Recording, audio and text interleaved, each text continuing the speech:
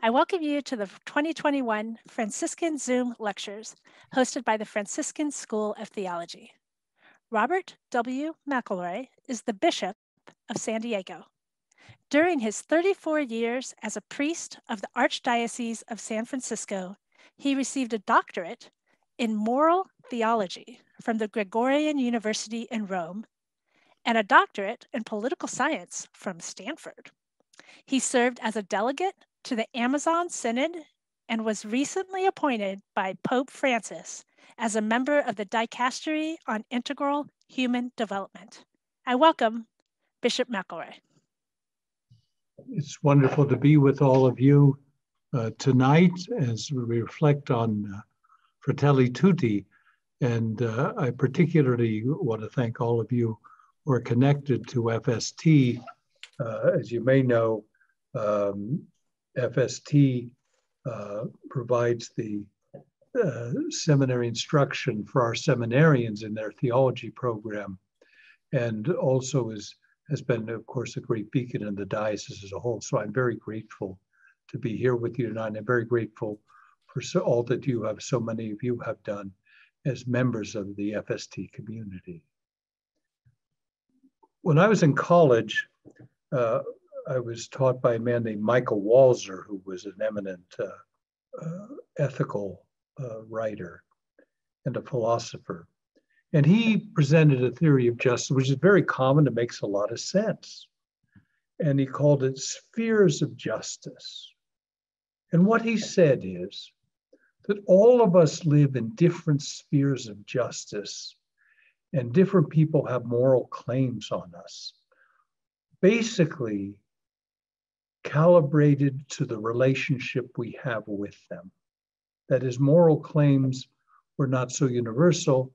It was rather that to members of our family, we owe a higher moral duty than we do to strangers.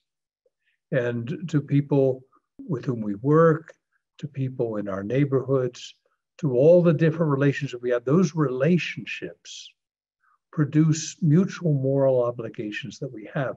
And thus our responsibilities morally correspond to that level of relationship.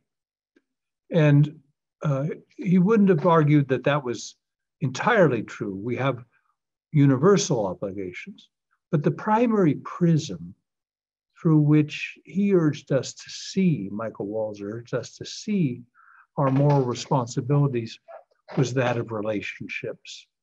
That as we go through this pilgrimage of life on this earth, we generate webs of relationships in which we are tied to one another in a way that is morally important and morally defining.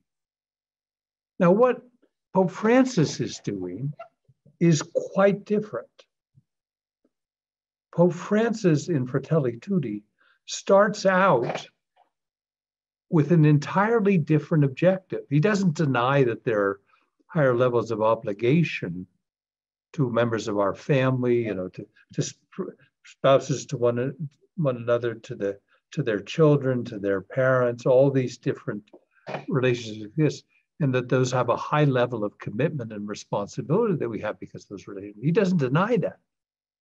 He does something quite different, though, and is rooted in Francis of Assisi. What Pope Francis is about in this encyclical is saying that we must reconstruct our approach to the whole question of what are our obligations from those who, by the lights of the world, are most distant from us. And to understand that those are webs of moral obligation and moral meaning also. He takes the title of and the first words of the encyclical from St. Francis of Assisi, who's gathering around the members of the Franciscan community in an early stage and talking to them about the fact that their love for one another and ultimately their love for every human being, and of course with Francis of Assisi, you're dealing with all creature, but shatters time and distance. he says that we have to rethink our relationship with others, and particularly our relationship to the stranger, those who live in other lands, those who are of other races, those who have literally no specific human ties to us other than our humanity itself. And he calls this, Pope Francis calls this social friendship. He wants to create a way of understanding what does it mean to live in the world and help create a world and recreate the world so that it is filled with social friendship. And he's dealing with the moral complexity of our lives. And the entry point, the part of the encyclical that I consider most powerful is his use of the parable of the Good Samaritan. And he goes through the parable and he speaks of each of the characters and then applies all of them to us. He says, quote, all of us have in ourselves something of the wounded man, something of the robber, something of the priest and the Levite, and something of the Samaritan. And then he begins his explanation of the parable. The Samaritan is the man filled with an utter zeal and willingness to sacrifice for others. He's like St. Francis in many ways. One of the problems is that we hear these parables so often, we take for granted what they mean. But we need to listen to the parable of the Good Samaritan with new ears, really. Because scripture scholars tell us that the place where the Samaritan was traveling, where the priest and the Levite were traveling, where the victim was traveling and got robbed, was a dangerous place. We think of the action of the Good Samaritan as being the action of a good and kind man. It is that, but it's something far more powerful. When the Samaritan comes along and looks and sees the victim lying by the road, the wounded person, he doesn't know whether that wounded person has truly been victimized, whether he's bait and the robbers are still around, whether maybe he's not bait, but the robbers are still around, and that's if the Samaritan goes over to help him, he'll be beaten too. He doesn't know those things. So for him, it's a risky action. He literally takes his life and well-being into his hands. And he does so, and then he follows through on it. This is not a mere act of kindness. We usually think of it, he was a good and kind man, and he wasn't so restricted in whom he shared that kindness with. He shared outside his group, the Samaritans. No, this is something much more powerful. His love was a love that was, in a very real way, willing to risk all to help an utter stranger, a stranger in every meaning of the word in the society in which he lived. That's the type of social friendship that Pope Francis talks about. He says that must be part of our lives. The Pope says in the encyclical, he says, the Levite and the priest, as they were going by, they probably were not bad men or even morally weak men, but they didn't have that kind of love to risk in that way. They looked over, they saw it, and they thought, as I confess I have on many occasions, I'm passing by this one, because this is a very risky situation. So the Pope says the figures of the Levite and the priest have two functions. One is to show us what passing by in this world means. It's our natural inclination.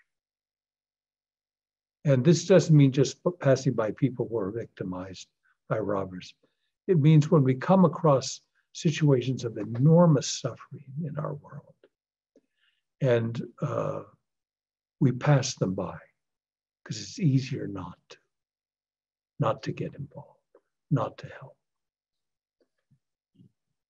The victim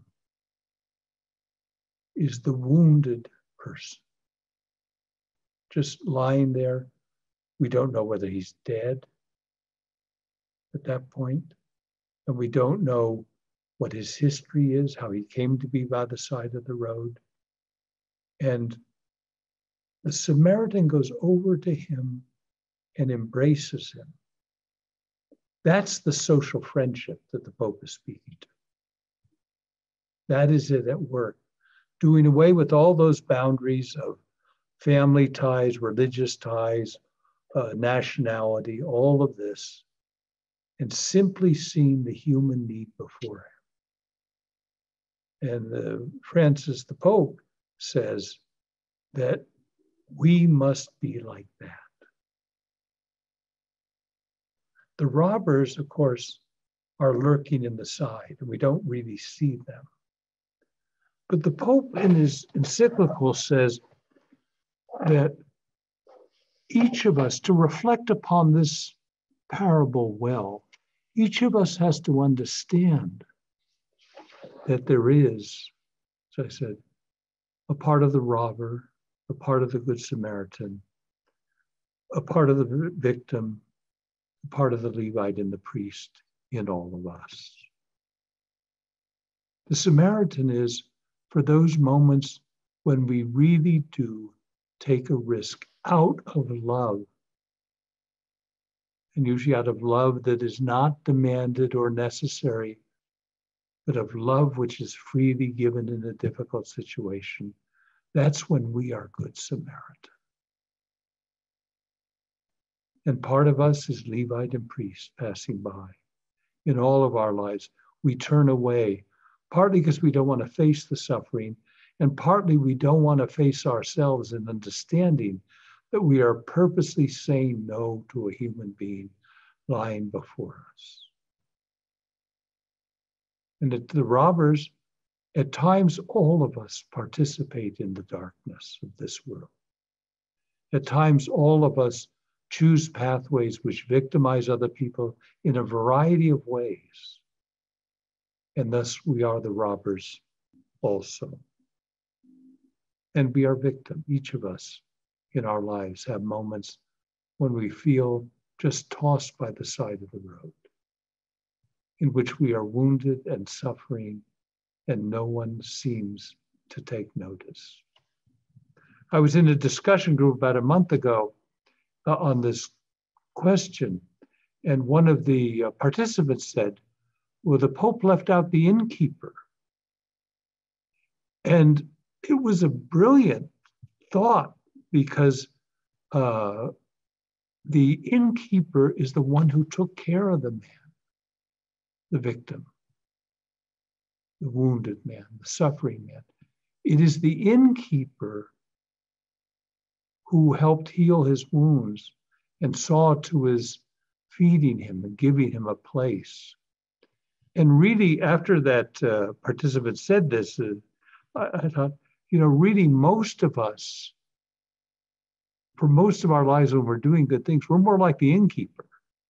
It's not that we're taking a big risk. That does come to us in life. And the parable of the Good Samaritan does have that striking demand on us that at times in our lives, we must risk out of love for others who have no claim on us. But also, the innkeeper is the one who does good, and so much good for this person who's been wounded and is suffering. And most of us in our lives help in various ministries in the church and structures that exist, and in our personal ways of helping other people, again, who have no claim on this, because this social love that Pope Francis is talking about this is not done because people have a claim on us. It is done because in their humanity and in their suffering, we respond to it. And the Pope is really trying to help us to think in a wholly different way about how we approach helping others and how we look upon ourselves.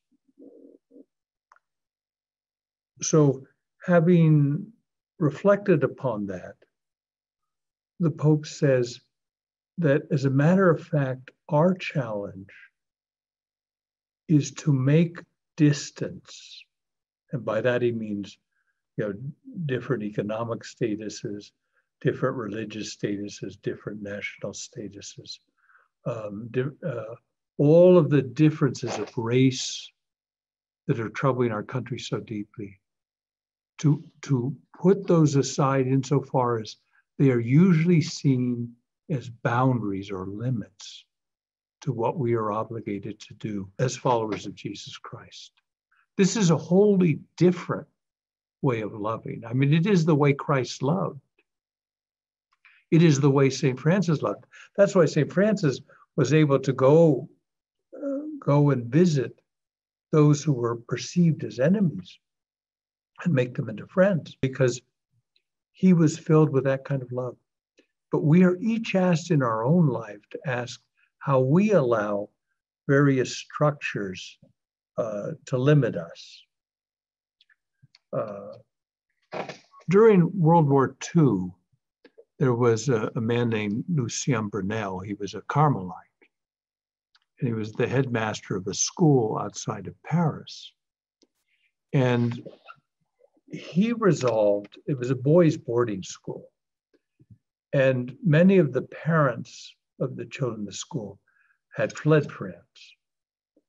And so the children had no one to go home to if anything happened at the school. And it was in a small town, and the headmaster, Lucien Brunel, was constantly getting into antagonistic fights with the Nazi commandant of the town, because the commandant wanted to shut the school down.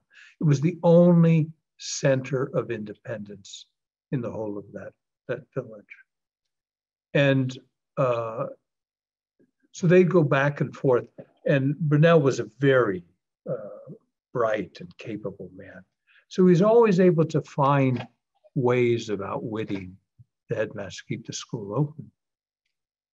And then in 1943, just when he thought everything was going to be okay and that the school would survive and the war looked like it was turning in favor of the Allies, he was sitting in his office, and the porter of the school came in and said, "There's a woman and a boy here to see you." So he said, "Well, show them in." And they sat down, and she said to him, "What I'm going to ask you now, I have no right to ask you. And it is enormously difficult what I am asking you to do."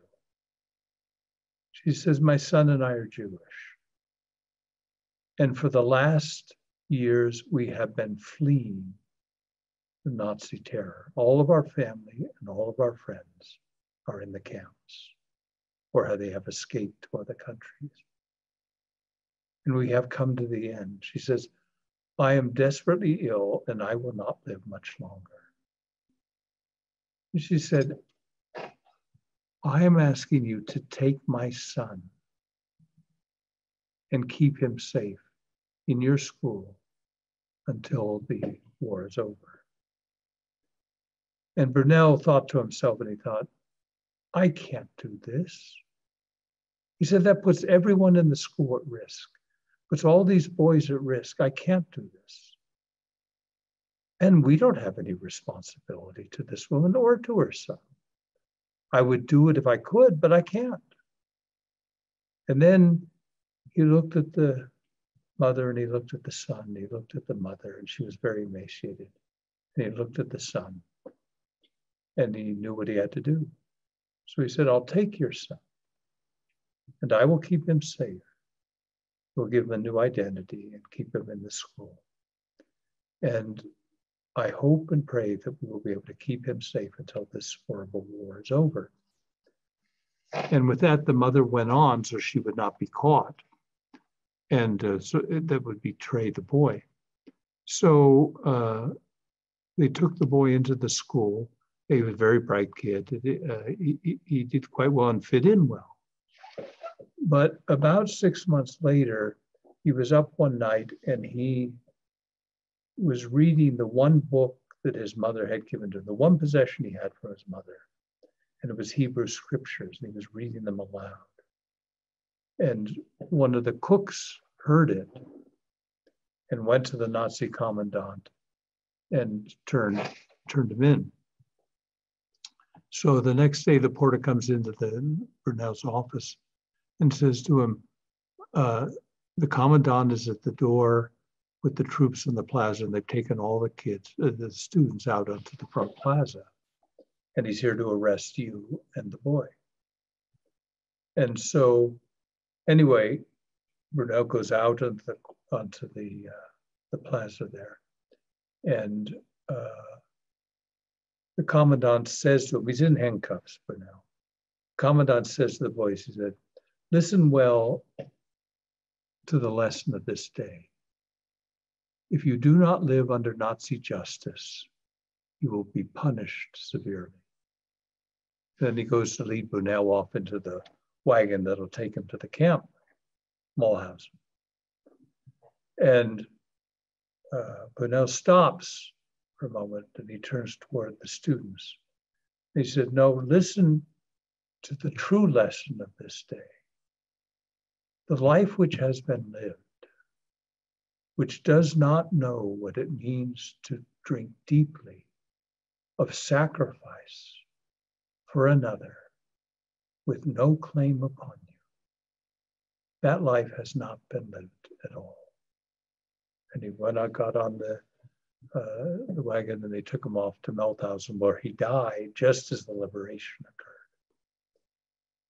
This notion that part of our life is the ordinary sacrifice which the innkeeper does. And we can all do that. And we do all do that. But that it is also great sacrifice, which we all do for those we are close to and love. But Pope Francis is saying here, we must also have that kind of love and willingness to sacrifice for those who are distant from us by all of the criteria that the world thinks of distance. And so a lot of the encyclical focuses then on the questions of how the world breaks down our relationship of love with the stranger and how we must work very hard to overcome it. The first of these is the moral paralysis of structures. So much evil in the world, so much suffering is caused not by direct human intervention, but through structures, which all of us have participated in creating. And all of us can use as a defense and do as a defense mechanism, saying, well, it's not I doing this. But what Pope Francis is pointing to, but it is the structures which decimate our obligations of love and turn us into participants in evils perpetrated on others in other lands, of other faiths, of other peoples. The second the Pope deals with is the idea of superiority. The love he's talking about has no superiority to it.